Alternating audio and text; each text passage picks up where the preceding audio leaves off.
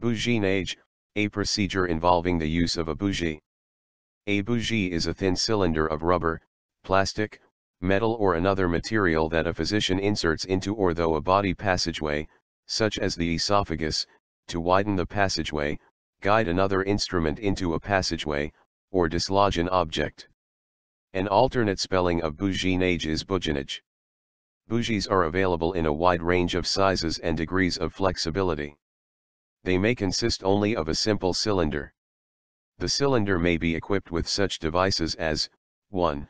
An inflatable balloon to apply pressure against obstructions or narrowed walls, 2. A gauge to measure the pressure applied by the balloon, 3. A wire that is positioned at the site of a stricture, blockage or another problem to guide other instruments into the passageway, 4. A channel through which dye can be injected so that a site can be identified on a fluoroscope, and 5. A light to illuminate a passageway for examination.